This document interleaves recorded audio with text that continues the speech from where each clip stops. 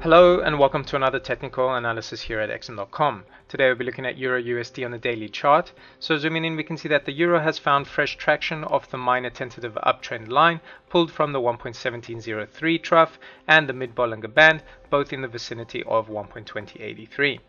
The slight upturn in the 50-day simple moving average combined with the rising 200-day SMA are together endorsing price improvements, while the 100-day SMA has yet to regain its positive demeanor. Despite mixed signals in directional momentum, the short-term oscillators seem to be tightening downside defenses that lie between the mid-Bollinger Band and the 100-day SMA. Should the price continue to adhere to the near-term tentative uptrend line, early upside constraints could arise from the upper Bollinger Band, currently around 1.2181. Stretching past this, buyers may face a resistance band from 1.2222 to 1.2242.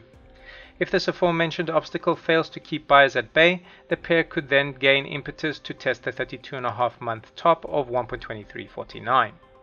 Restoring the broader bullish bearing, buyers may meet the tough resistance belt of 1.24 to 1.2413, the latter being a level where the price plummeted back in April 2018.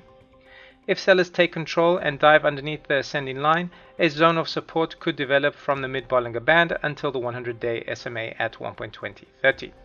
More importantly, failure by the neighboring support base of 1.1942 to 1.20 to dismiss a deeper retracement could undermine price advances.